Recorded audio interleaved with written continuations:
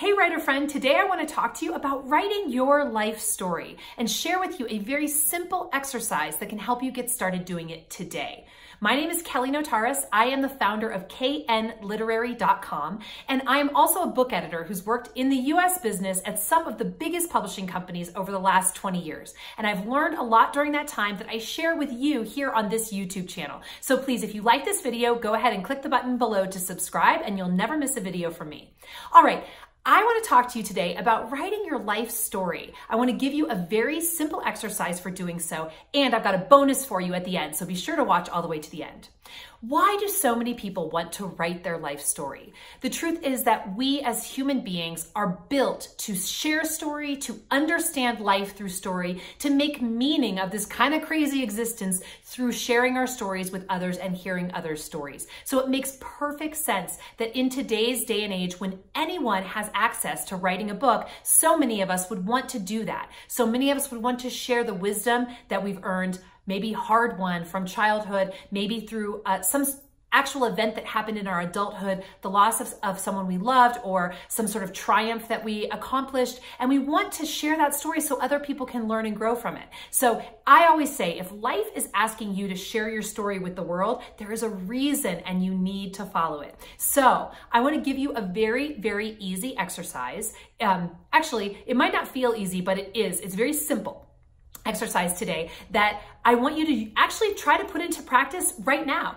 And in order to inspire you to do so, I actually just did this exercise before recording this video, and I'm going to show you all about how I did it. So I call this my 100 moments exercise, because of course, when you're writing a memoir, you are just relating the moments of your life, the ones that are pertinent to a particular theme or a particular story, a slice of your life that you want to share, and you are actually giving those scenes to your reader in a particular order. But before we can choose the order the scenes need to be in, we actually need to know what moments are those scenes made up of. So I want you to set aside any anxiety you might have about not knowing like where your story starts, where it's supposed to end, what exactly you're supposed to include. All of that comes later, all in good time. Many of my clients get really stopped up and don't continue writing because they have those questions that they can't find an answer to before they've even started mining their life for the stories, for those moments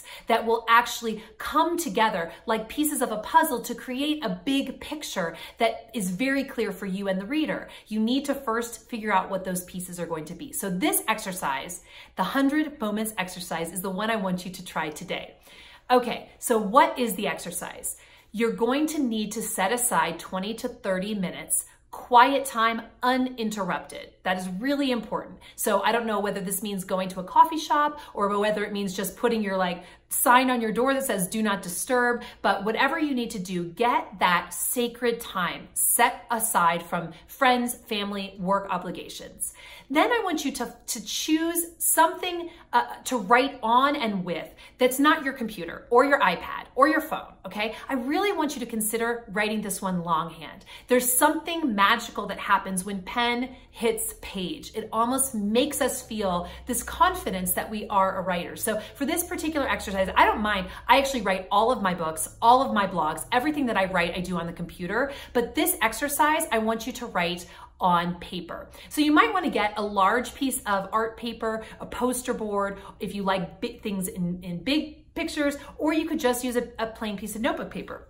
Like I said, I just did this exercise and I did it in my journal. So I'm just gonna do a shout out to my favorite journals. They're called EcoJot journals. They're beautiful. They've got a lot of pages. They have nice thick lines on the pages. This is my favorite type of journal to write in, and I write in my journal almost every morning. So I just took my basic journal that I've been using, and what I did was I numbered the pages, numbered those lines 1 through 100, okay? So that's the next step. You've got your time. Now I want you to number either a page or a poster board numbers 1 through 100. You don't need a lot of space to write because we're just going to be giving ourselves one little clue, one little line of writing that will remind us of a particular moment in our lives, okay? So it can just be one line on the page. I went ahead and wrote all the numbers down here, and it actually took me 4 pages because each of these pages has 25 lines on it, and I wanted to do 100. And then I set my timer for 20 minutes, okay? 20 minutes is the minimum. I would say 30 minutes should be the maximum that you give yourself to do this exercise. The point of it is that it's meant to be a stream of consciousness exercise. You're not supposed to think too hard about what you're putting down on the page. In fact, don't really think about it at all. Right now, you're not going to decide whether you're actually going to include these moments in your book. You're just getting the juices flowing and reminding yourself of all the many interesting eras that you've had in your lifetime, right? So on my list of 100, I have things all the way back to when I was really, really little. You know, my first memory is actually on here, which was of saying goodbye to my mom's dog when I was 2 years old. And the dog, you know, she was, I think, 16 or 17 years old, and they were taking her to the vet to put her down. And I remember saying goodbye to her. That went on this. But all the way up to actually something that happened last week. So it doesn't matter where it is. I don't even know at this point what memoir I'm writing, what era of my life I'm even thinking of. I am just getting the juices flowing. I'm starting to create a listing. I'm starting to open up the vault inside of myself to remember all the interesting moments that I've had. So I sat down, set my timer for 20 minutes, and I got all of these. Every one of these, 100 different moments, I got written down in 17 minutes. So I'm a writer, I'm an editor, I have done this exercise before, so maybe it's gonna take you 25 minutes. I don't mind, but I don't want you to think too hard. So a maximum of 30 minutes for this exercise, okay? So then you set the timer, you hit go, and you just start writing. You might write of a sensual memory, a memory of smell, a memory of a sight, a moment of seeing your mother kissing a man and you'd never seen him before. Maybe you remember the smell of your grandmother's muffins. Maybe you remember the feeling of your feet walking on grass. These are moments in your life. They are specific to a sense. There's also, I think it's important to choose specific moments. So not necessarily just the yard at my childhood home. You can put that on there, but how about that time I stepped on a bee in the yard in my childhood home, okay?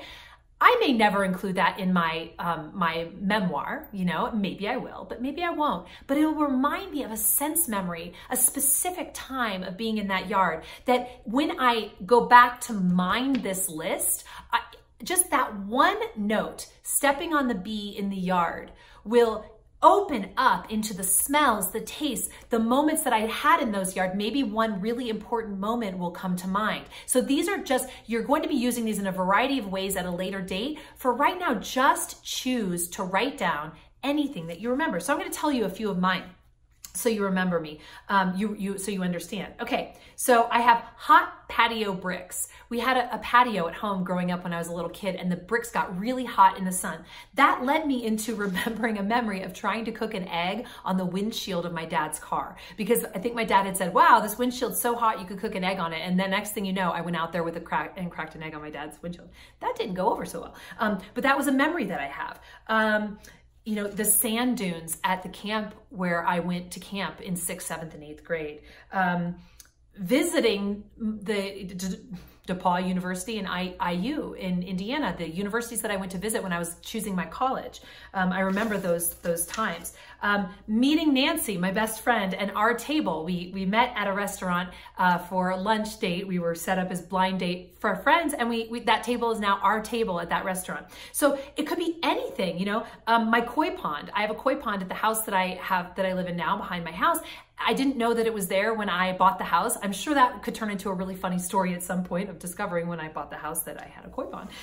So I just wrote down all of these different things. I wrote down Elvis. I fell in love with Elvis when I was 13 years old. Why? I mean, he'd already died. I have no idea, but I was really into him, and there's so much I could mine. I remember the feeling of really kind of falling in love with him, watching a movie that he was in, and that feeling translating into the boyfriend that I had at the time. There's all different ways that memory might expand and grow and open up. It doesn't matter right now. I'm just writing down all of the moments, okay? So that is the exercise for you. If you want to do a little bonus point on the other side of having written down all those 100 points, let it sit for a little while, maybe it's a day, go back and circle the ones that have some sort of juice or energy. Usually they're going to be one where that you're kind of afraid to tell the world, or one that maybe leads into something that feels shameful to you, or one that you are worried someone might get mad at you for saying, or it might be one that just simply makes your heart open. It doesn't matter. It has an aliveness to it. You'll notice when you go back and read through these that some of them are more alive than others. Go ahead and circle the ones that are more alive. Those are the ones you might want to take to a writing session, another timed writing perhaps, and just pull that one out and write about it for 15 minutes without censoring yourself, just to start the juices flowing. This is absolutely ground zero, number one most important exercise you can do on your way to writing your memoir, this 100 moments exercise. I hope that this has been helpful to you to get those juices started, to open the vault of your memories, which will need to be plumbed and explored on the process of writing your book. So I said that there was going to be a bonus at the end of this video. Here it is. If you go down to the description of this video below, you will see a link where you can download my gift to you, a worksheet where the numbers are already listed for you. You just print that off and get started. If it feels even too daunting, the number 100 can sound kind of daunting. As you write out all those numbers, you might be like, I can't do this. So I want to make sure there are no obstacles standing in your way. You can print out and download that worksheet today and get started. I hope you do. Now, I would love to hear from you. How did this exercise work for you? Even does just hearing about it make you kind of scared? Have you done an exercise like this before? How did it help you in the process of working on your book? Please let me know in the comments below. I read and answer every comment that's there. All right, I'm so excited to hear from you. I'm excited to know that you're on the journey toward writing your book and getting your life story onto the page and into the world. If you have any other questions for me, please leave them below. Otherwise, best of luck to you. I hope you'll report back. And in the meantime, happy writing.